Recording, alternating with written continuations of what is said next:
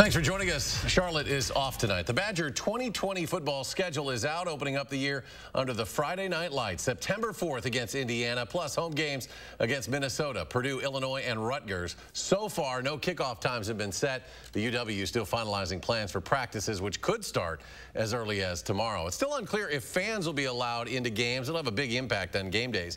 Our Maddie O'Neill live outside Camp Randall with the story. Maddie?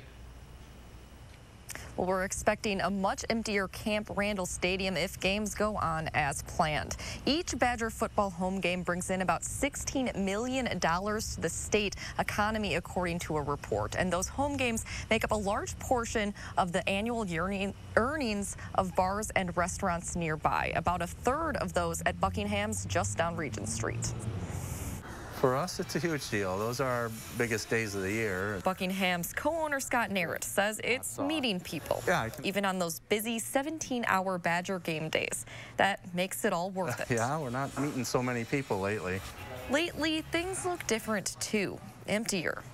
I mean, it's a tough year for everybody. A year he doesn't expect to end with a football season, despite a newly released Badger schedule. Let's just kind of wait and see.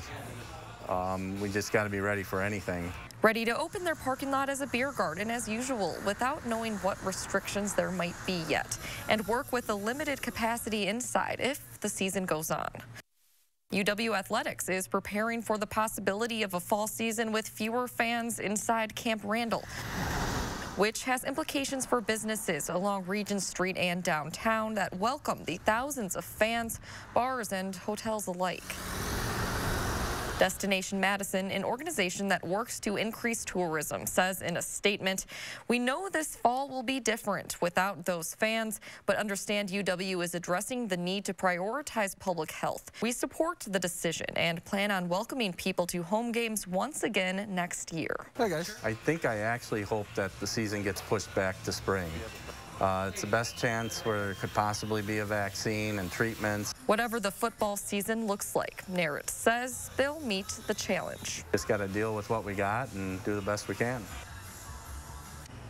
The Badgers are scheduled to start their season Friday night, September 4th against Indiana here at Camp Randall. All right, Madeline O'Neill reporting outside the stadium tonight. Maddie, thank you.